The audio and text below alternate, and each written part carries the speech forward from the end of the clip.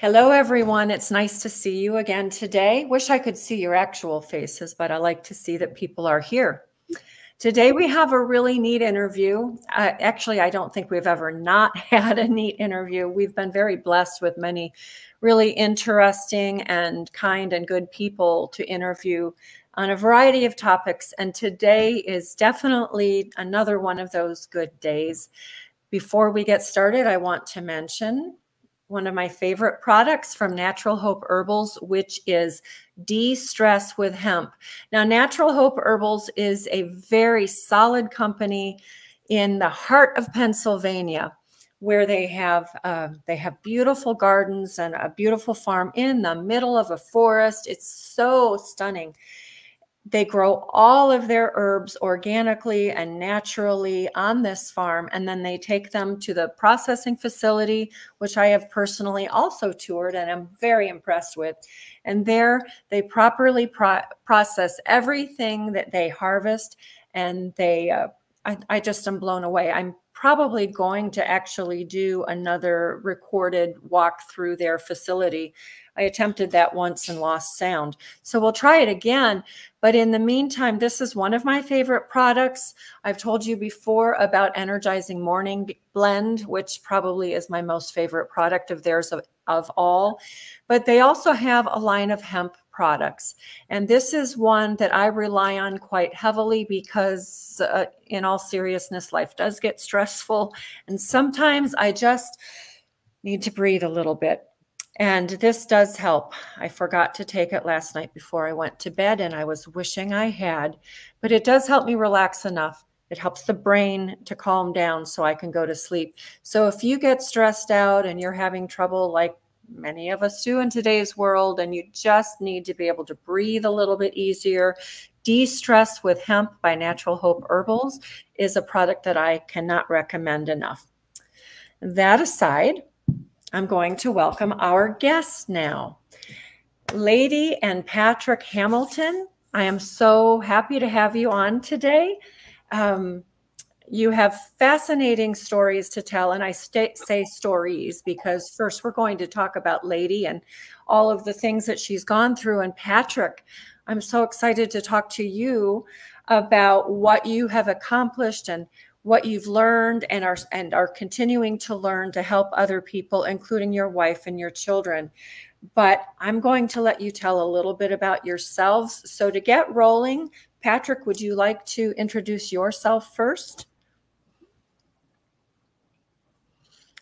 I think there's a delay. Sure. My name is Patrick, obviously. Yeah. So my name is Patrick. I have a master's in pharmacology. I have a bachelor's in nursing. I have 2 associate degrees that have all started to encompass later in life. I have many years of emergency medicine under my belt. The vast majority of that is one of the things that I attribute most throughout my life is the fact that almost all of my emergency medicine experience is through volunteer. I have always, throughout my life, in some way, shape, or form, committed my life to volunteer work. And that includes all the way up through my foster time with my children. I adopted 3 medically fragile children, my wife and I did. And that helped me to progress, being able to deal with their situation, their unique situations, their health needs and everything, help push me to continue my healthcare career to the point that, like I said, I've got a vast amount of knowledge that's going on now, and I have really been able to open my eyes to the natural resources that are out there rather than always using the pharmaceutical resources. And understanding the reasons between the two has really become essential, given like I said, the children were medically fragile. My beautiful wife has had her fair share of health issues as well. And so therefore, as well as myself, I mean, I have quite a bit of cardiac that I have had to restructure my health and my intake and my points of view in life in order to be able to manage all those health situations. And I think that being able to express to people all over the place the importance of gaining control over your health is very important. Amen. I fully agree. And I'm really eager to get into the conversation about understanding the difference between the two completely contrary paradigms. And you'll be able to share with us how that has made a significant difference in your family's life. Yes. Lady, yeah. And you guys are a perfect team. I think that you're a blessing to each other and to everyone around you. But thankfully, you're the perfect combo because Lady is here largely because of Patrick's interest in alternative and natural medicine. So, Lady, do you want to introduce yourself and tell a little bit of your background story? Sure, absolutely. Hi, everyone. I'm Lady Hamilton. And you can see that's my beautiful husband. But, you know, before I even go into like, this is all the things. So first of all, God, I put God to everything, you know, through God, we were able to find amazing pathways and be able to save ourselves or be able to heal our bodies. But, you know, it's amazing because through our education, and we're telling you about our education because God specifically put those into our pathways as we have learned now. We both started with associates, you know, and then we found other ways. I got gifted a wonderful scholarship that I got to go and do a double major, which is in art and in Latin American studies, because our children are of that descent.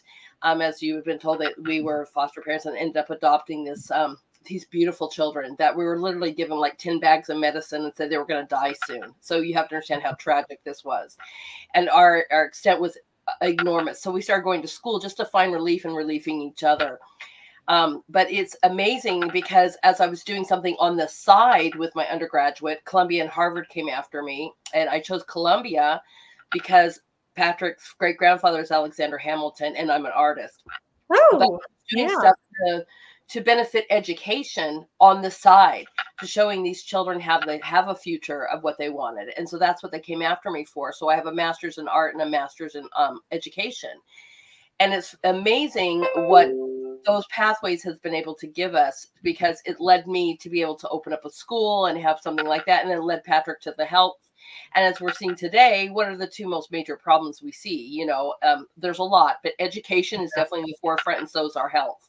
Yeah. And it's just right. It's amazing when you sit there and I said a prayer I always say prayers, but I wanted to get to know the Savior more last year. And it's funny because he just kind of walked me through like this path was for a reason. I wanted to show you all of this so that I could trust in you to do this next venture. And I'm like, oh, you've got to be kidding me. So here we are. And I don't know if you want me to go into this now or later, but as I was graduating from Columbia, boy, did I get attacked. And I can go into whenever you're ready, but that is when what we're talking about of my life getting saved so I could be here with everybody today. That is fascinating. And it's hard to know where to start, but I do want to start with you and what you've gone through, Lady. And then I really would love to talk about the children as well. I know that we're not going to show pictures and talk at length, but we're very curious about their story as well. But let's start with yours. Okay. So, it was unbelievable when I came home from Columbia. First of all, it was probably some of the most depressed time I'd ever been in my life, thinking I'm going to go to graduate school. And I graduated valedictorian, and I've never been so down and ill in my entire life. But shortly after I got home, I ended up having jaundice all over my body, and my legs were even becoming paralyzed to the point where I couldn't even hardly walk. I had to have canes or walkers, and sometimes, you know, with the grace of my husband helping me to do so. And as we went to doctors, all they could tell us is she's dying from pancreatic cancer. And he's going, wait a minute, she doesn't even drink really. I mean, so sparingly, but not enough to have stage 4 pancreatic cancer and to die in a few months. But all they could do, even after the test, was like, well, that's not what's coming up. You know, we're not seeing any signs of this, but here's all these medications for pain and whatever inflammation, anything they could give me before I died.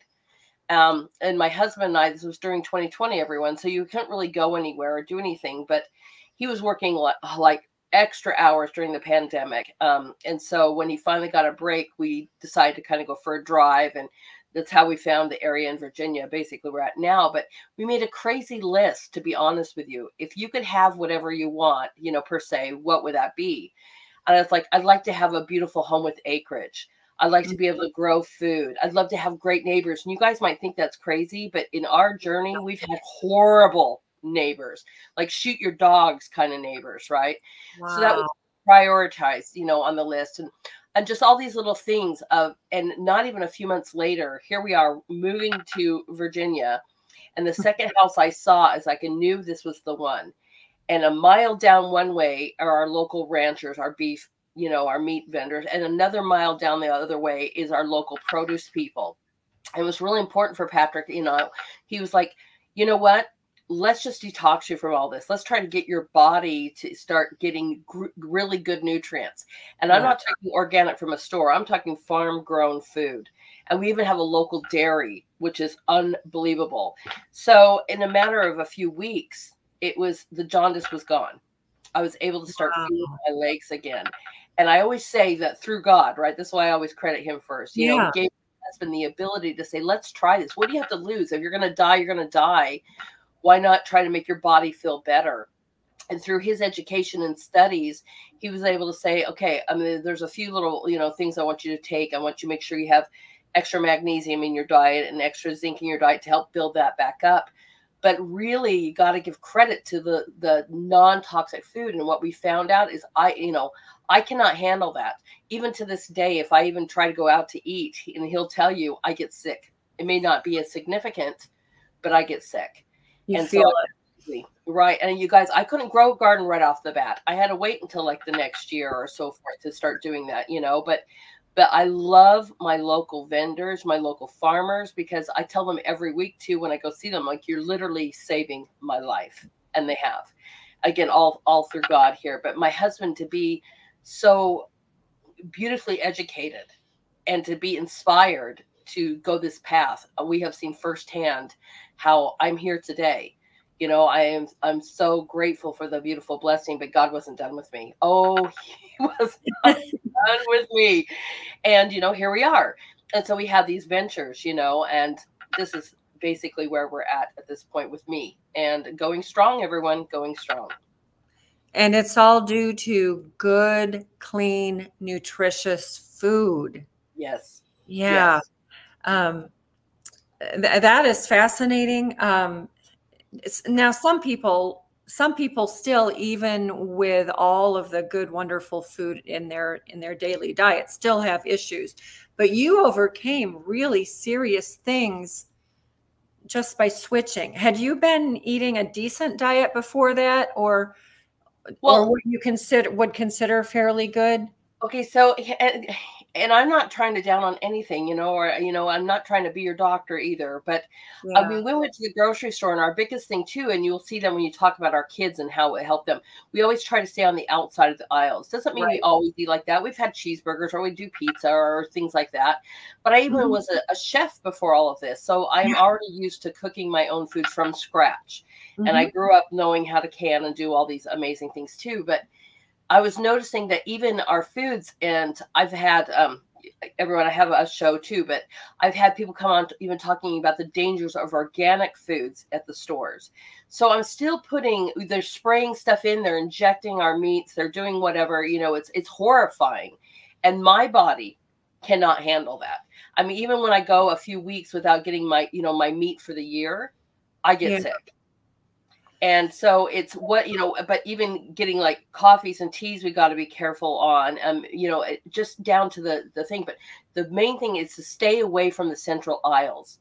Stay away from the chips, the cereals, the breads. Oh my gosh, they're so poisoned right now in the stores. Oh my, yes. Staying away from all of that.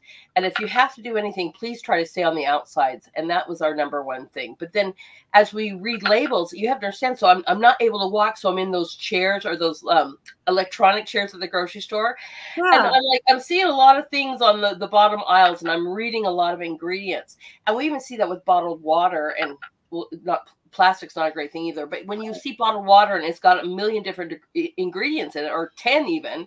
But it's water. Right. It's supposed to be just water, but it's not. Right. And so we really got a deep dive, and we've tried to be more like that. Luckily, we have a well.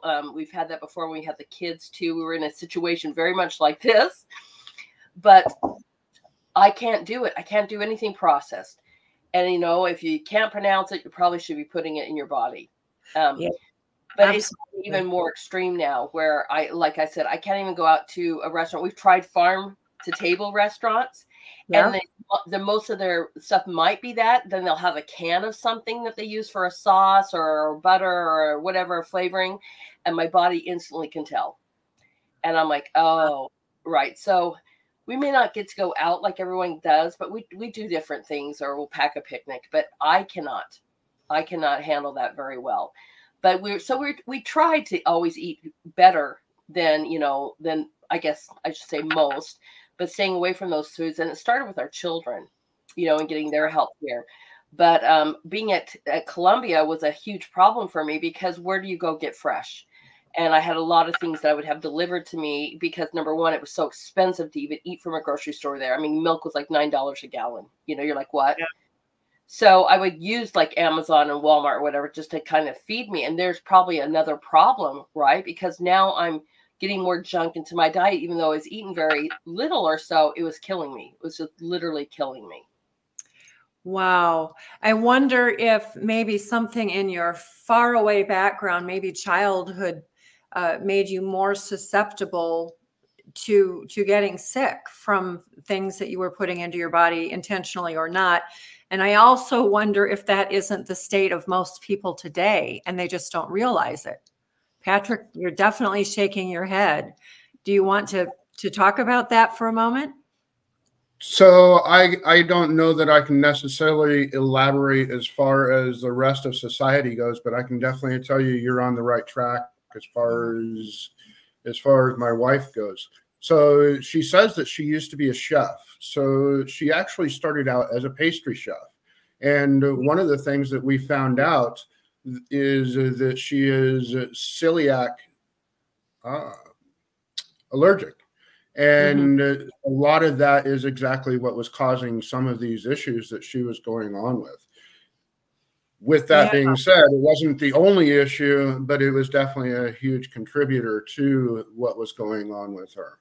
And so, yeah, I think that her time with the baking and everything else, while she was doing okay at that time, and we've talked about this, if you look back, hindsight always being 20/20, you can actually start picking up things in your past that at the time you just kind of wrote off as, oh, I'm just not feeling well today, or the weather's getting me, or you always can find an excuse for what's going on, especially when you have a chronic issue, something that takes place over a very large amount of time. It creeps up on you, and until it gets to the point of devastating you, you always find excuses for what's going on.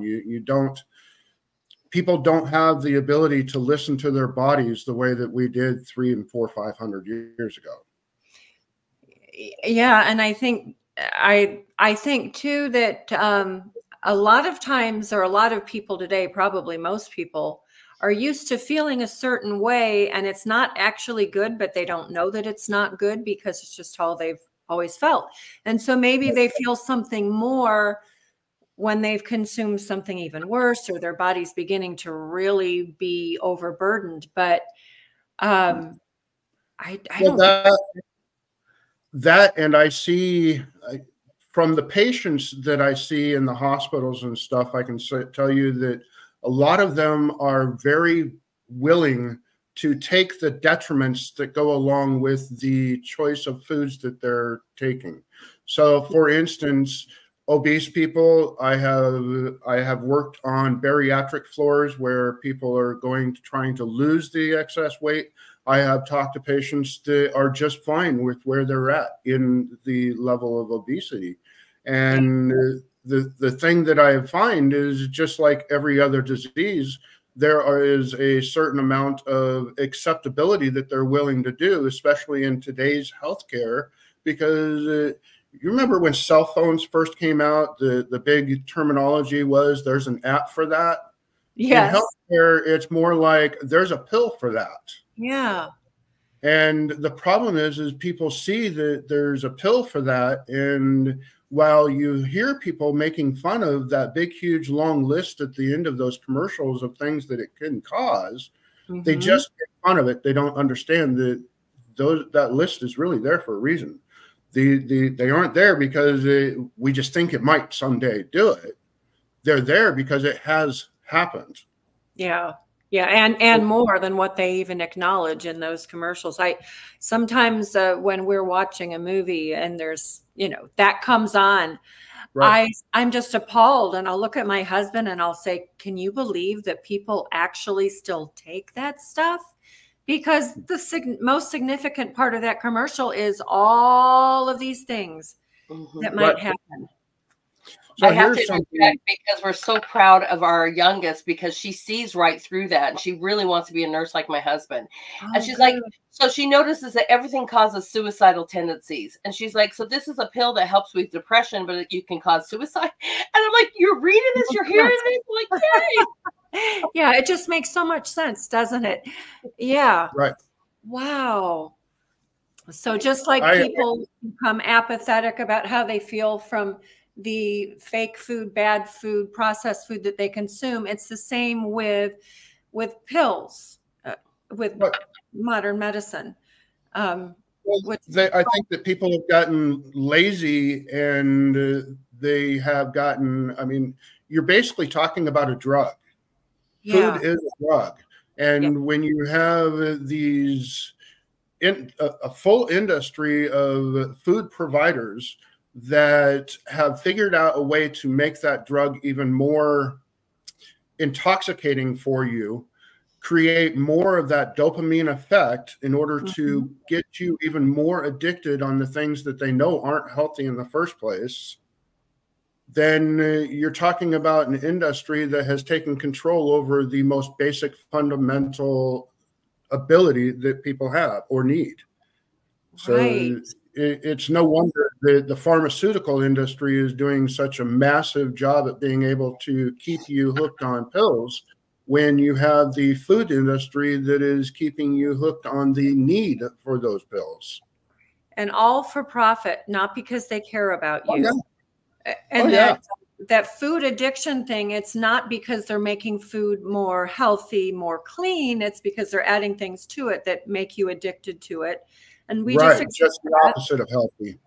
And then we become addicted to the drugs. Yeah. Which is not how God designed us to be at all. Well, it wasn't even that long ago that we didn't even have regular granulated sugar. The way that we would actually sweeten things was naturally through things like honey. And we have gotten to the point now that everything is such a convenience for us that we can look past the detriment that it's actually doing to us, because it's only a little bit right now. You go back to that chronic thing, you only feel a little bit off, and you keep feeling a little bit off until it's overwhelming. And then you go to your doctor and say, I've really been kind of just not feeling well, or my blood pressure is a little bit high. So they start feeding you with the pills, and they put the cloak over your eyes that everything is going great with your nutrition. We just have a pill to take care of it. It's amazing how many patients I get when I ask them if they have hypertension or if they have high blood pressure or anything like this, and they tell me no. And then I ask them, well, why are you on this medication or that medication? Oh, well, that's because I used to have diabetes, or I used to have hypertension. Well, no, you still have it. You're just taking a pill for it in order to manage. Right. So, and that's where the money comes in. Yeah. And there are billions and billions and billions of dollars in that very thing. So we have a food system that makes us sick and a medical system that keeps us sick and dependent. It just doesn't work. And now I will say quickly, I'm just going to interject. Last week, I interviewed Melissa Guzman about her little guy who had leukemia, and they eventually were able to clear him and make him strong and healthy by, they stepped away. They were able eventually to step away from chemotherapy and all of that, and then cleanse and rebuild, and he's doing great now. But in that story, this platform demonetized us and warned us. I expect the same thing is going to happen today. And I only bring that up not to say don't, say XYZ, but it's not even just the medical industry that is in on this. Oh, no. We are being censored all over the place. And I don't mean we personally, we are, but as a whole, as a culture, as a nation, and around the world, we can't even freely talk about this stuff, but we can push all the drugs and procedures that are available. Right. We can't talk about non-toxic, health-giving, health-building modalities to overcome disease and maintain disease. And that is really, really wrong, isn't it? Well, it is, especially in a system. See, the problem is the United States, or Western medicine, however you want to say it, falls under a system called allopathic medicine. And allopathic medicine is a system that is designed to use chemicals in order to fight different health disparities. The problem is chemicals, most people don't understand that these chemicals come with a cost. There is no chemical out there that you're putting in your body that doesn't have, in some way, shape, or form, a detrimenting cost involved. And we're starting to, by we, I mean Western medicine, is starting to open up their eyes a little bit more to the holistic style medicines, the natural style things that have been going on. But I can tell you, as somebody that is in the healthcare environment all the time, there's two problems. Number one, we have a system, and you're right, it's not just the food industry, it's not just the pharmaceutical industry, it's not just the healthcare. It is multitudes of different things all combined into one. We have the issue that while, yes, we have a system that is designed around the need for these medications, getting rid of these medications has almost become an impossibility without slowly diverting outside of. For instance, my wife, while we got her off of all of her medications, it took a very long time to do it. It took a lot of work with the doctors in order for that to happen. It wasn't like I just stepped in and said, look, okay, we're cutting off everything right now, and we're just going this path. You still have to make sure that you're getting the lab works. You make sure that you're following up with your doctors and slowly coming off of these medicines, not just abruptly stopping them. Because if you abruptly stop them, then you're going to be in worse shape than what you were when you started them. Yes, and I understand that that is typically the issue. Now, correct me if I'm wrong, because I may be, but we got my husband off of statins, off of Lipitor immediately once he left the hospital after a heart attack. I had done some checking, and we were in very close contact with our functional medicine doctor, very holistically minded. And he said, statins, you can just go cold turkey. And we did. And he had no problems from that. He also weaned himself off of the blood pressure medicine, which he hadn't even actually had high blood pressure, as I recall. But, that's just standard treatment. Right. So you indicated that he had heart problems. And a lot of times your blood pressure medications aren't necessarily there for the blood pressure. That is a secondary, or pressure, I mean, if they're using it for blood pressure, then it would be a primary. But many times, if you've had heart problems, they put you on what they call beta blockers, because it makes, the reason that it helps the blood pressure is because of the way that it affects the heart. With that being said, statins, you're absolutely right. I hate statins with a passion. And the problem that I see with statins is that they decrease the LDLs, which we are on one of those kicks. From what I see, we are on one of those kicks like we were in the 70s, when the worst thing that you could put in your mouth was an egg. Yeah. And we seem to be on one of those kicks with your cholesterol. Yep. Now, what your doctors aren't telling you is that LDL that they're saying is the bad cholesterol is in virtually every cell in your body. Yeah. It is what designs your cell. It is what creates that outer layer of that cell that holds it together.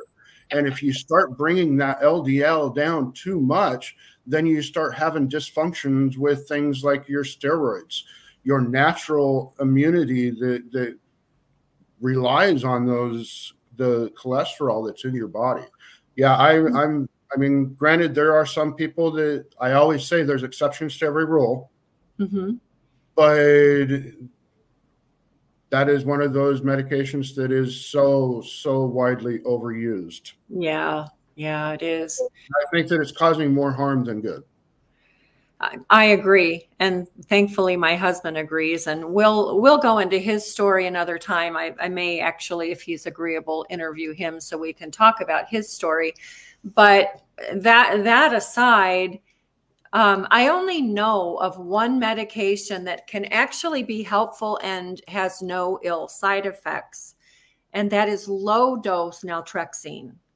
My father used it when we were helping him overcome cancer, and it has very strong anti-carcinogenic properties. I was well aware of that. I'd heard doctors speak about it and read a book and all of that. Anyway, so when my dad asked me to help him with the cancer, I did find a doctor who would prescribe. I now know you don't have to. We actually got it for my husband too. But we found a doctor near him who prescribed the low dose naltrexone and also oversaw the non-toxic natural modalities that we were using. And low dose naltrexone is the same as high dose, which is used to get people off of opiate addictions. But at low doses, the only thing it does negatively, if you can call it negative, and my dad confirmed this, was it caused vivid dreams. So that's the only pharmaceutical that I know that actually doesn't have negative consequences and actually does really help people with a variety of problems, especially, of course, cancer, but also some arthritic and other things. We only used it for that. And George tried it for his rheumatoid arthritis and didn't find that it helped him. But that aside, I just don't know of any other pharmaceuticals that don't have really negative side effects and that then cause other problems. And so, as you know, there's a drug for everything, because this causes a problem and then you have to have a drug for that. And pretty soon you have this whole collage of problems and a whole menagerie of pharmaceuticals to deal with those symptoms. So none of these things are actually helping us. They're not addressing cures, just like having a stage 4 pancreatic diagnosis and sending you home with a bag full of pills, lady. That doesn't actually help you, does it? Right. Because it never addresses the problem. I really...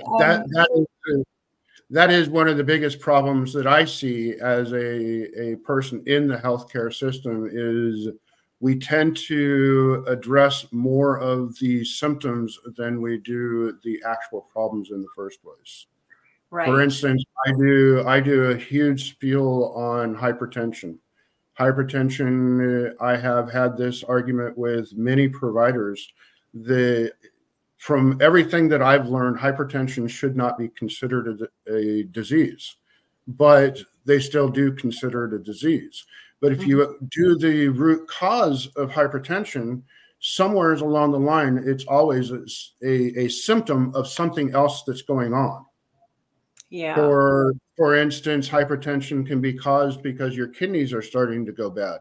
But we don't even look at your kidneys going bad until they're at least 60% bad. Ugh.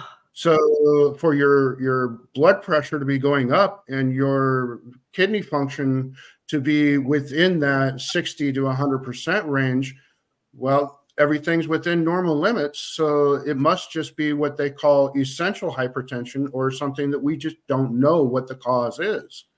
Well, we're not doing a good job at explaining to patients all the way around that everything is interrelated. And when it comes to medications, there's a pill for everything. And there is, and you just touched on something else that to me is very important, and that is that our current medical paradigm looks at not only just symptoms, but separate systems of the body without looking at it as a whole. And I've seen that firsthand. It drives me nuts. My dad with his cancer, he had a doctor for this, a doctor for that, a doctor for the other thing, and they all communicated online via his, they had, an online doctor's thing. And at first I thought, well, at least they're talking to each other, but they really weren't. They really weren't. And the thing that ended up killing my dad, I believe, it was one of two things. He either just gave up hope totally, which I actually think is the thing, or at any rate, what they had done to him in the operating room should have been a big signal to all the doctors that, man, he's got a severely damaged pancreas now. We better watch his blood sugar. And maybe this is one time when I might have actually said, maybe he needs some help with insulin, because he was on a very low carb diet for the cancer.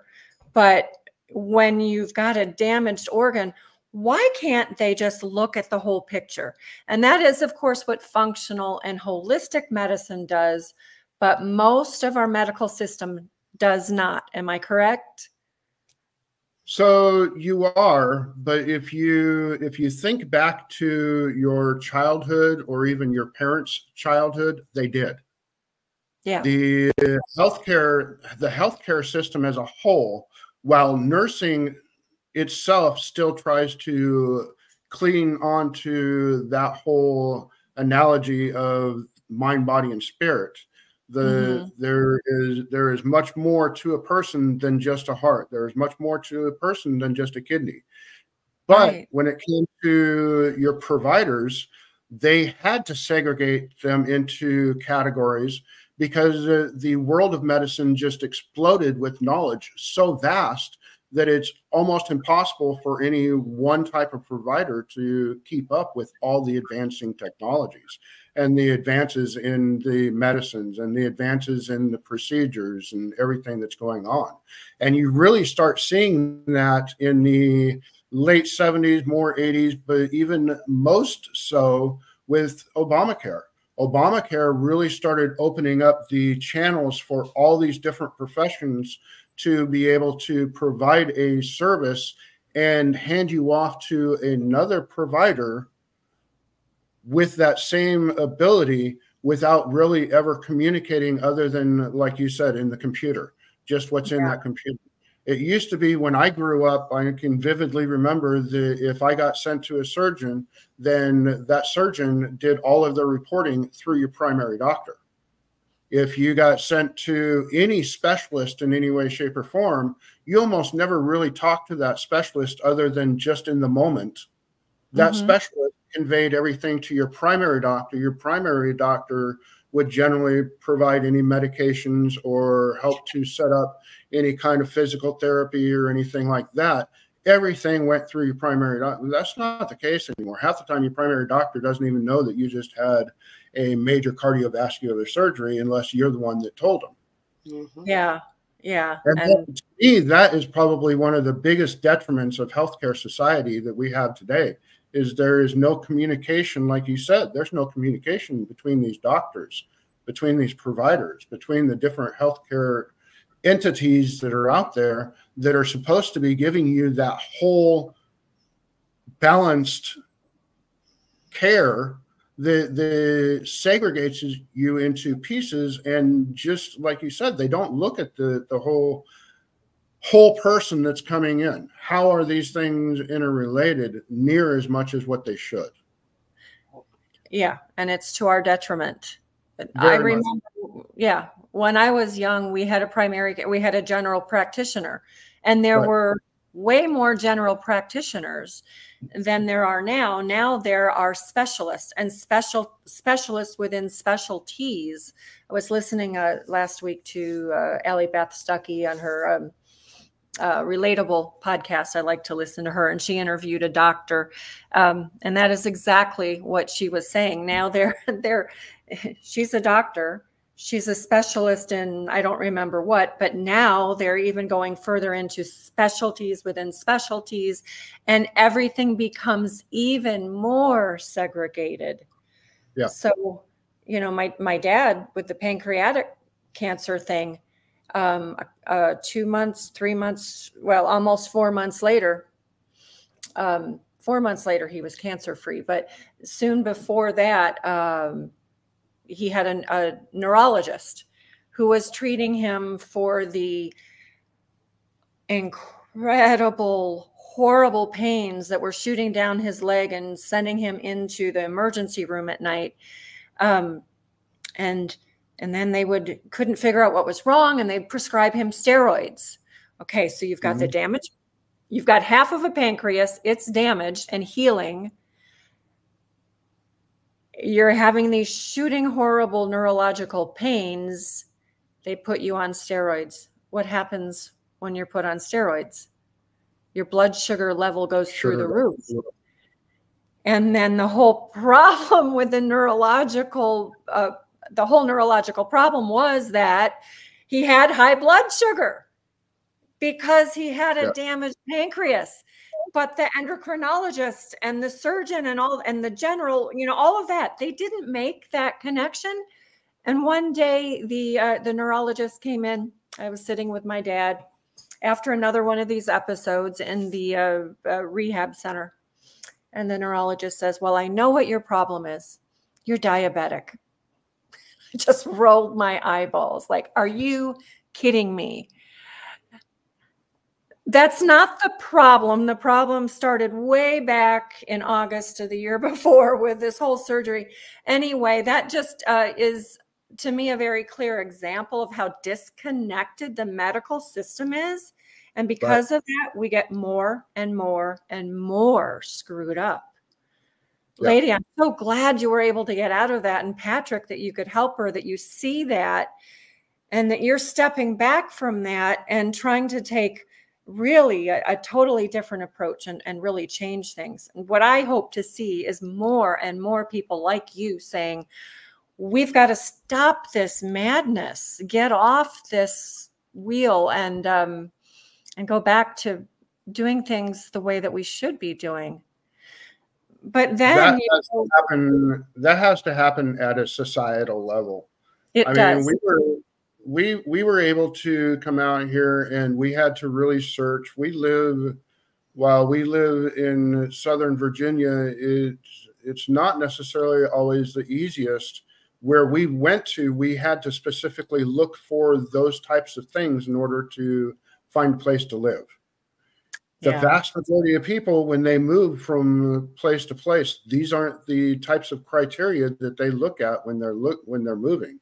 And they end up, for lack of better terminology, they're stuck with what they've got in their area without the ability to provide for themselves. And most people don't have the acreage or even the knowledge on how to provide this food for themselves.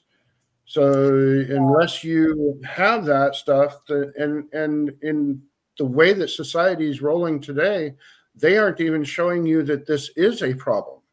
that is what I end up spending the vast majority of my time with my patients at these hospitals, is trying to explain to these people that most of their health problems are all because of the choices that are being forced in front of people, and they're being blinded from the types of choices that would actually help them without necessarily having to go to the doctor all the time, without having the detriments in the first place. And we're also forced into these systems like Obamacare. My family has no insurance. We have done health shares in the past, but we have no insurance. We don't do Obamacare because we don't believe in it. But parents and families are forced into this, and they don't have options. I'm thankful that now, maybe this is something, Patrick, that you're thinking about, and if not, I hope you will, but there now are a lot of membership programs where alternative-minded practitioners open up clinics, and families and individuals can buy a membership, and that membership gets them either via the internet or in-person meetings with doctors, nurses, practitioners, and testing and whatever, all the guidance, without the invasiveness of the allopathic medical system that causes often so much harm. So Right. just a little poke there. Maybe you'll think about that, because we need more.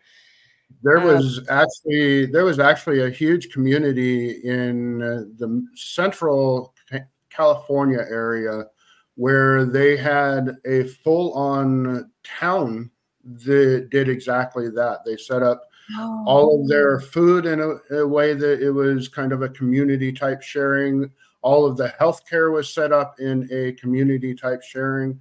They set it up so that exactly what you were talking about, everybody just pays a certain amount each month or however it was set up, so that people were able to, in order to sustain.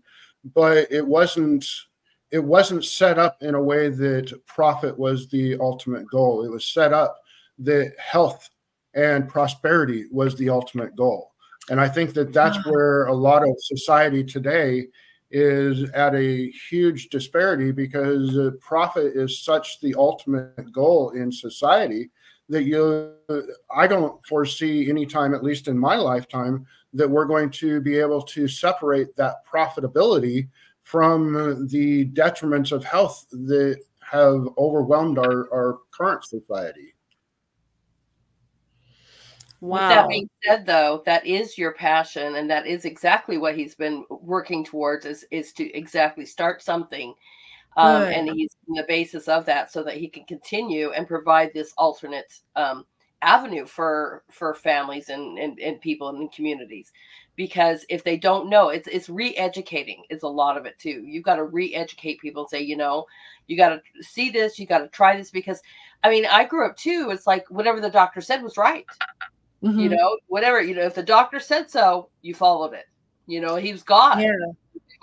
And so you have to kind of understand, no, they're practicing medicine. They're still researching this. Everything is still opening up. We should think about that term, practicing. Right. Yes. Right. Exactly. Exactly. So I try and overemphasize that term. Yeah. Right. Yeah, because a lot of it is practicing. I remember my dad telling me that when he was a kid, he remembered that there was the town doctor. I remember there being a few doctors, but not a plethora of them. But he said he can remember when a family needed a doctor, you might pay him in chickens or vegetables, because families didn't often, especially through the Depression area, they grew up in the 30s, 40s, late 30s and 40s. People didn't have money, and doctors weren't in it to become wealthy. They were actually in it to help people. And so they would often get paid just in practical ways, which were doable for families. But we certainly are far, far away from that now. The system that you described, Patrick, out in California, that sounds very appealing to me. But let's shift gears for a moment here. I want to talk about the children that you have adopted and how you've, what kinds of issues that they have and how you've been able to address those to help them. I first want to ask, are they siblings? Yes. Okay. Yes. I suspected as much. And please only talk as much as you're comfortable with them. Well, it's not that we're not comfortable talking. It's we just protect their identity. Yes. Being adopted children. And you have to understand, when I say that they were drug babies, even though they were drugged and fed poisons and stuff, it's kind of like, go ahead and rape my child as payment for our drug habit. That's what I mean. So that's the kind of villain we're protecting them from. So you have to understand. Wow. Okay. So, but when we were given them, we had no idea. And, here's all this medicine. And I mean, my son was 25 pounds at 7 years old. He's the oldest, and he was 25 pounds, and he could barely lift his head off the ground. He couldn't see, couldn't walk, couldn't whatever. Basically couldn't take care of him at all. Couldn't feed himself. It just had no strength whatsoever. The girls were just as sick. The youngest was 3, and not even a month or 2 after having her, she had to have surgery on every single tooth. Now you have to understand, the middle daughter at 5 was the mother. And she was literally doing anything she could to feed them and take care of them, which means she would go in and steal food from the closest place she could walk to, which is usually a gas station or whatever. So she's grabbing chips and whatever and candy and everything to feed these poor babies. She doesn't know. She's 5. And, so, right. And they were just basically left to tend for themselves until they were needed. So their diet already started off horrible. And again, treating symptom after symptom. So when we got them, they had a lot of these different creams, a lot of these steroids, cortisones, and everything. We had to layer them with all of these different medications. And then yet they couldn't fight off of anything without getting MRSA every single time. Not even a common, they get MRSA. Germs touch them, MRSA. And so we have to bleach our house down and the children almost daily. And we did this for years. And so, and then being the foster children, you don't really have a choice. You have to follow what the state says, every vaccine, every medicine, whatever, that they needed to have. But we ran into an amazing specialist at the Children's Foundation, and we started kind of working with these different things and doing things a little different. And kind of like, hush, hush. She goes, whatever you're doing, keep doing. But the first thing that we started with is, we have got to get you guys regular food. And they fought us. Oh, did they not fight us? Don't make me eat salad sandwiches. We call them vegetarian, right? That was like the worst torture in their life. You're like, what is that? A vegetable? And so it was really a fight to get them. And we got them very quickly into the fact that we would have broccoli wars on who would eat all the broccoli and who would eat it. But the first thing that we went for is, healthy habits, healthy food. Yeah. And we have the ability to do those kind of things. And in an area too, with a lot of farm grown wonderful things around us. So building up their body from the inside. But when we adopted them, that changed a lot of things too. We didn't have to use the steroids. We didn't have to use the things. And he's like, as long as you could just use, if you need extra grease, use Vaseline. It could be that simple. Take oatmeal baths, which we were already giving them anyway, real oatmeal baths, because they have it's called IFAP, Ichthyosis Focularis Alopecia Photophobia. So we called it even allergic to the sun, because they couldn't go out without all these different, suntan lotions, long sleeves, umbrellas, hats, you name it, because they would get burnt to a crisp. So it was very, very intense taking care of these kids. So when we got them adopted, it was, we had the ability to say, okay, yeah, we don't have to put all these creams on you. So therefore they weren't getting burnt as much. We got to use oils instead of steroids.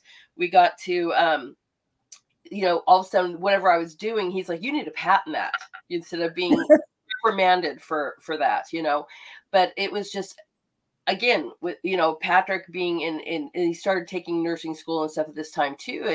And going, we've got to regenerate these kids and get them the vitamins and proteins and so forth that they need, just so that they have healthy bodies, because they couldn't even fight off. There was no sharing. And this is something too. Imagine kids who cannot share toys, blankets, nothing. You couldn't touch it. You couldn't do whatever, separate combs, separate everything. It was that bad. So we had to really rebuild their bodies so that they could even fight off of infection stuff themselves. Their bodies could fight that off. And so of God, and then my beautiful husband helping to do this. But we had to start from point zero and go from there.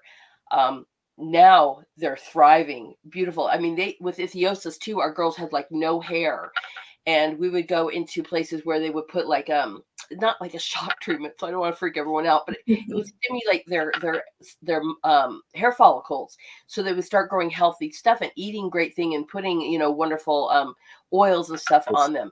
All of a sudden they have the strongest, most beautiful hair. Now my son, having full ichthyosis, he has no, I mean, grows hair, but it falls right out, but not very long, what you would see. So he's completely bald everywhere.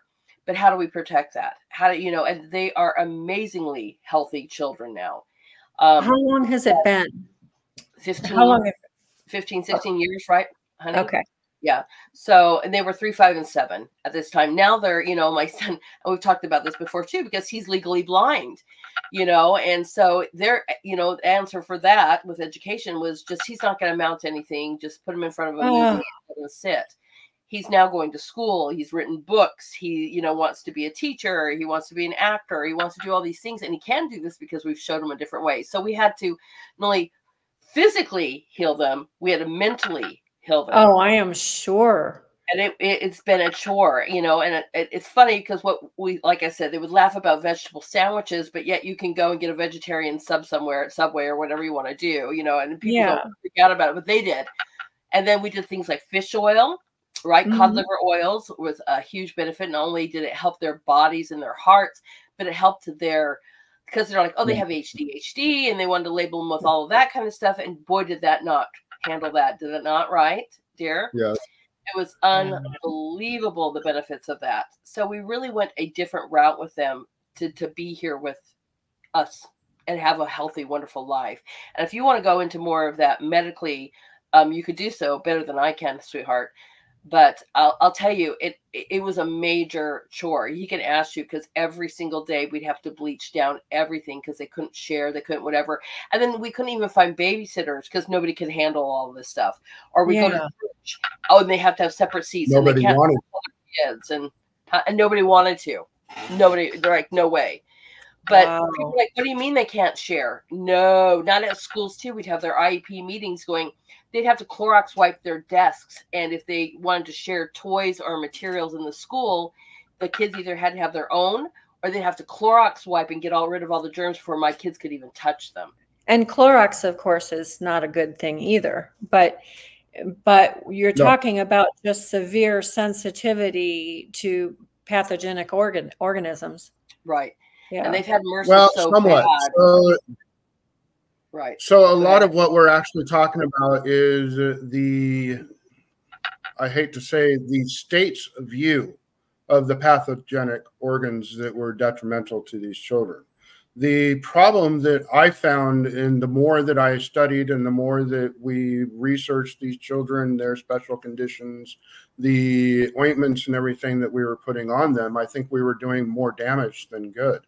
Well, number one, you definitely don't want to be using long-term steroids on anybody, especially not children that are growing and developing, that you say are going to have these types of issues. The steroids are going to be more detrimental in the long term than they are helpful in the short term. But one of the things that she doesn't talk about is building up of the immune system. One of the biggest advantages that I tell people to this day is that when we got these children, we were living on a mini farm, and I would have these children going out there and bucking up with hay, manure, cleaning up after the chickens, and all of these things that they were doing helps in every little way to help build their immune systems back up. And between the healthy foods, doing the chores in areas that were introducing them to the types of bacteriums and everything that actually create a healthy body. Well, like she said, we couldn't do a whole lot until after we had actually adopted them. But once we adopted them, it was on. We totally got rid of almost every cream, other than we couldn't totally get rid of the creams because of the ichthyosis. But we were able to get rid of all the steroids And we would use things like exfoliants in order to help with the ichthyosis. We would use things like Vaseline or CeraVe in order to help keep the skin somewhat moist. My wife was absolutely brilliant when it came to helping to the girls with their hair, being able to bring the nutrition back into them. And like she said, the youngest one, she was so nutrient deficient that she had to have surgical procedures on every single one of her teeth at 3 years old. She had to have them completely not only covered with the capping them, but painting them in order to not have silver teeth at 3 years old. By the time that those baby teeth were falling out and being replaced by natural teeth, this girl had a beautiful smile.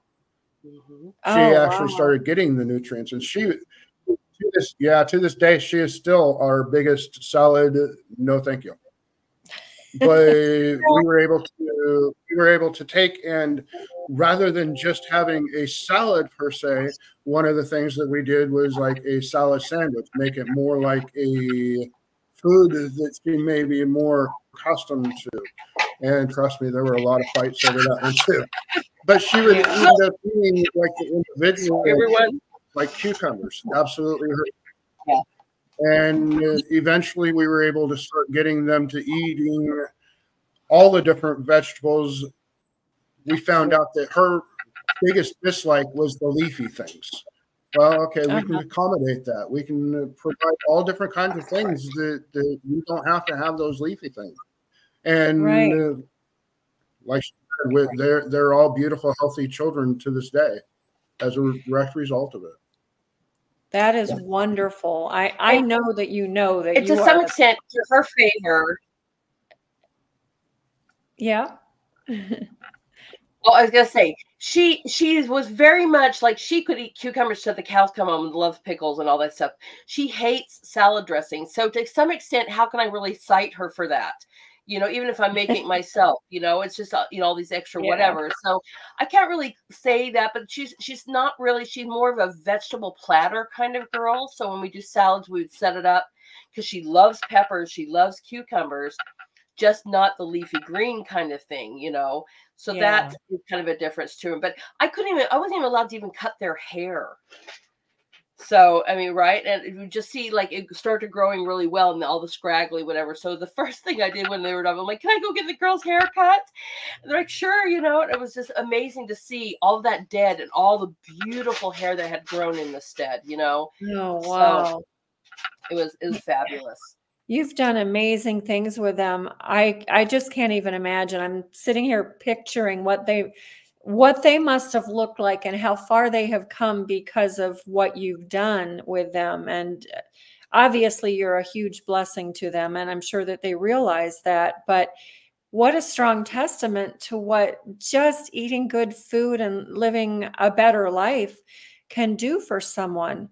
And, Patrick, I was reminded of studies that I've read about how kids playing barefoot in the dirt build strong immune systems because we are supposed to be exposed to a wide variety of organisms that naturally occur. And when you're living in an isolated, sterile environment, that doesn't happen. And then the body is more susceptible to illness, in addition to all of the other horrible insults to their physical and emotional states.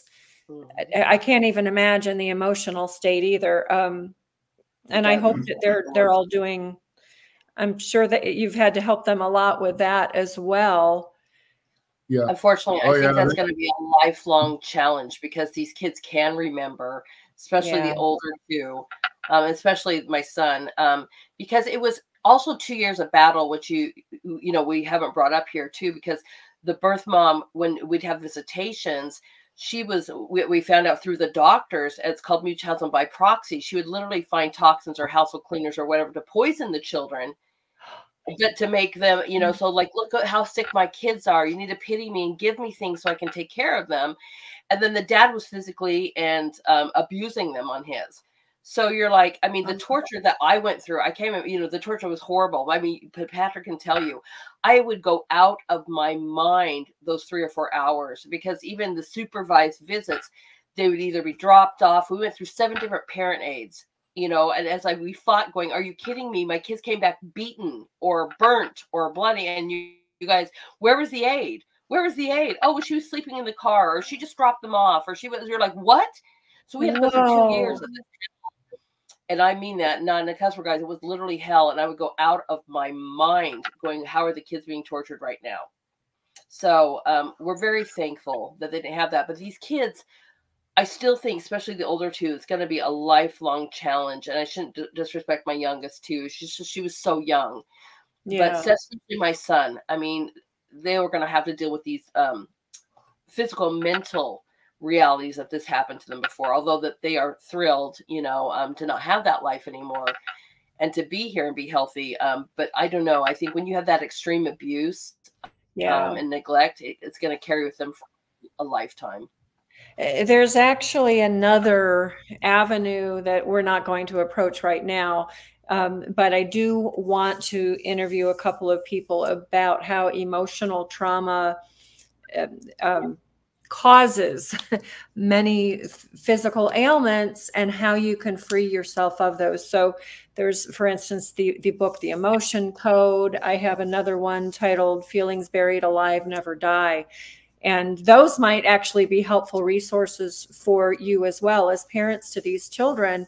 But that just is a whole nother door to open and massive room to step into. I've been learning a lot about that the last couple of years, and I'm really blown away at what there is there.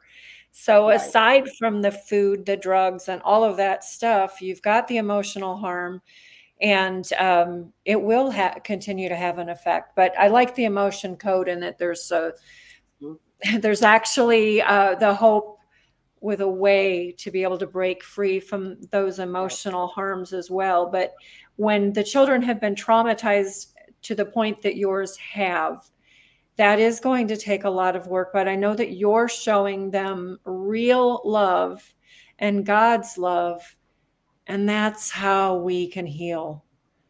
Right. My husband's even introduced them into meditation and things like this too. So he's very, very good about finding those avenues and researching those avenues as well. So a lot. Patrick does a lot to help. So Patrick, you are an amazing man, and I'm so thankful to have been able to meet you here and hear your stories. You'll be giving a talk at our upcoming God-Given Food as Medicine event, which is only 3 weeks away. Wow. Right. It's right around the corner. It really is. And I hope that audience, that those of you listening, I hope that we'll see some of you there. It's the lineup of speakers and topics really is mind-blowing. And I'm looking forward personally to coming and learning from you and from others. I'm so thankful that God has brought us together. And honestly, people, God has brought us together. I am always amazed at how he puts people into my life and Aaron's life. And we help each other. We learn from each other. And we can share in one another's troubles and triumphs. And that's just such a beautiful thing about how God designed us and his church. And I'm so thankful for that. But we're going to wrap it up for now. I think we could go on and on. Right. But I'm sure that you guys have other things to do. So I would encourage those of you listening to check out our God-Given Food event. I'm sorry, God-Given Food as Medicine event. We also have in the past done God-Given Food. So we've had a couple of themes. But check that out. It's in near Roanoke, Virginia, April 19th, 20th, and then the 21st is a special worship service to close it all off. But it's going to be a wonderful event, and I'm just so very thankful and looking forward to spending time with both of you, Lady and Patrick, as well as our other speakers and guests. It's going to be, I know, a very heartwarming, encouraging time full of learning and growing. So thank you so much for that. And with that, we're going to sign off for now. We have some more excellent interviews coming up. So put us on the schedule for next week at 3 o'clock. And before we sign off, Lady and Patrick, we're putting your contact and your social media and all of that, your websites, in our show notes so that you can all look up and find out more about Patrick and Lady. And Patrick, will be watching to see what you do. And if you open a clinic, or I'm excited for that and eager to see what you do. So I am too. Well, when one you thing start before we leave, if I can, is so I have a school, and I'm not here to like boast about the school, but we're already started because we're already teaching our students exactly this. So, and he's a huge part of this as well. So good. I was just about to say, and ladies school. So yeah, we've got that also. I think Aaron has put that in the show notes as well. I actually am going to check out the school. I haven't looked at it yet. I meant to do that today. But that's an exciting venture as well. So you've got a lot going on. You guys are doing amazing things, and I'm very thankful for you. Thank you very much, both of you. My pleasure. And thank you to all of you who tuned in as well. Yeah. Yep. We're looking forward to spending time together, learning and growing. And we'll share here with our audience many of the things that we learn. So, all right, we'll sign off for now, and we'll see you next week.